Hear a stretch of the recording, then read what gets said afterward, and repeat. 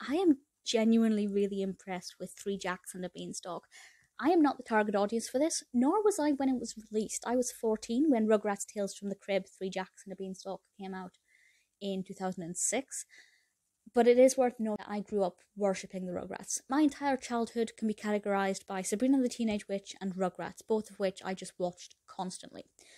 And I will always watch the Rugrats now if there's a new film, or although the new CGI effect is appalling. But, you know, if it's a film I haven't seen before, I will gladly give it a watch. And I have to say, Three Jacks and a Beanstalk is a barrel of laughs, because I didn't expect it to be just...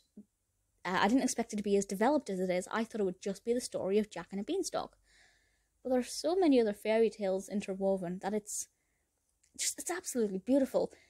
Basically, the children are being given a story by their babysitter, who I completely forgot called them Minis, which brought back so many memories. And the story they're being told is Jack and the Beanstalk.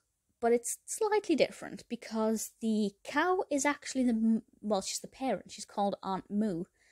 And she has children of her own, human children, Tommy and Dill, voiced by Elizabeth Daly and Tara Strong. We have the usual fantastic voice cast here as always. Nancy Cartwright as Chuckie, Kath Soucie as Phil, obviously Amanda Bynes as Taffy, though, which I didn't realise until just now.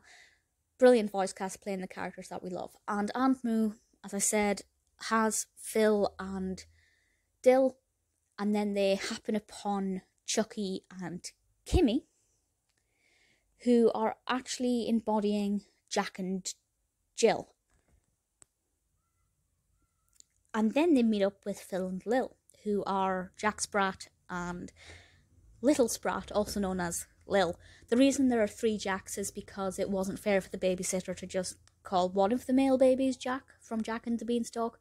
So instead we have Tommy, who is kind of the Jack of Jack and the Beanstalk. Chuckie is Jack of Jack and Jill, and Phil is Jack of Jack Sprat, which I thought was really quite an interesting way of encompassing these different fairy stories. And part of me was like, ooh, what fairy tale are they going to weave into this next? After we kind of introduced ourselves to all of the characters, it does undertake more of a Jack and the Beanstalk approach, with the magic beans and the big beanstalk and the giant. You can probably guess which character is taking on the appearance of the giant. It's usually the traditional antagonist of a Rugrats story. And Susie also plays a particularly interesting magical character as well. I'm not going to say any more than that, because I don't really want to give away too much of the narrative in case you do decide to watch it.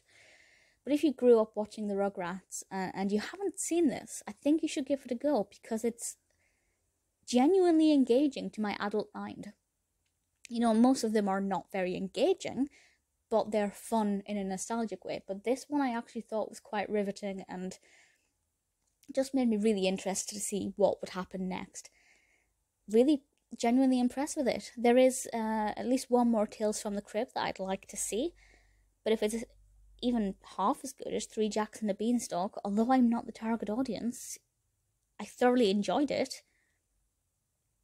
Yep, maybe I'm not the target audience at the time either, but as a lifelong Rugrats fan, Three Jacks and a Beanstalk is now holding a very new but very special place in my heart.